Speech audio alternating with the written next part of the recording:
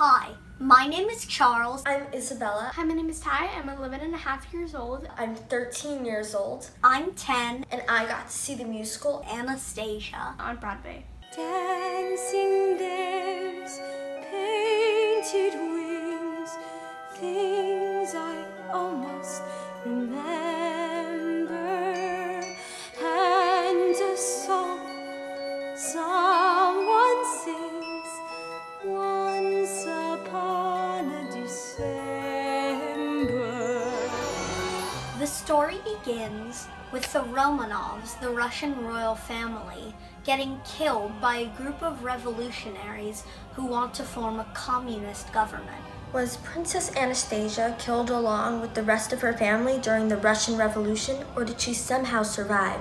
Years later, two con men, Dmitri and Vlad, decide to hire an actress to pretend to be the Grand Duchess. The girl they find, a girl named Anya, who suffers from amnesia, may be the Grand Duchess Anastasia. So she, along with two friends that she made because they try to make her pretend to be Anastasia, she learns all about herself in order to claim the reward that her grandmother is offering. Dmitri and Vlad are astonished by Anya's resemblance to Anastasia. She recalls some details and events that had not been taught to her. There is definitely some question.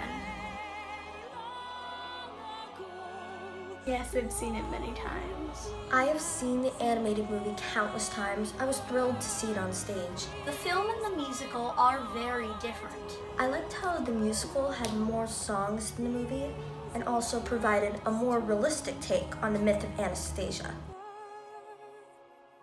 I love the song Journey to the Past, which I sing all the time. Well, I mean, I loved all the songs, but Journey to the Past is always a classic.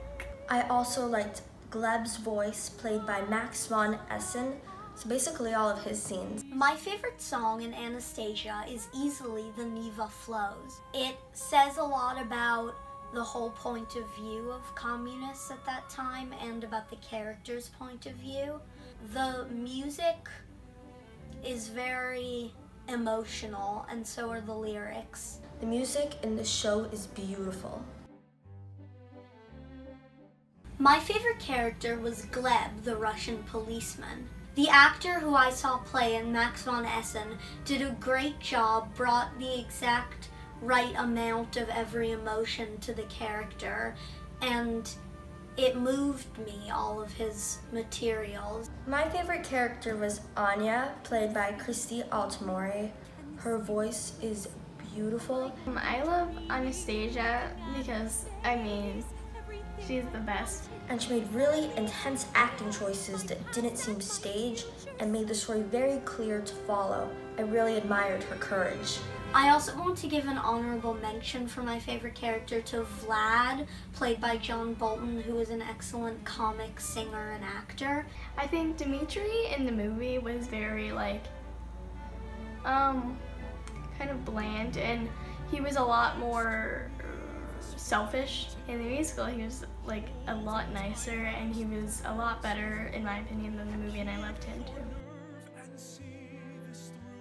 The moral of Anastasia is that people are more important than wealth. The reason Anastasia is going to the Grand Duchess is not to claim the reward so much as to find her true identity. The moral of the story is to never give up hope. The moral of the story was follow your dreams even if people say not to. The Empress hopes to find her granddaughter again.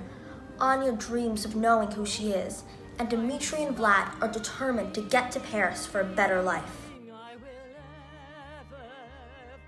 Well, of course, it is a children's movie. Anastasia is beloved by many children. Other kids would love Anastasia, especially kids who are 10 and above who might take a deeper meaning out of it than kids who are below that age. Even though there are some aspects of it that could be scary potentially, I mean, it's not that bad. The songs in it are fun for kids, and kids will come out singing them, especially Journey to the Past and Once Upon a December are favorites of a lot of kids. Kids would love Anastasia for its great music, story, and costumes. Also, if you like the movie, the musical is perfect for you. I definitely recommend taking your kid to this musical. All ages will get something different out of it. Magical. Mythical. Incredible. Let this be a song.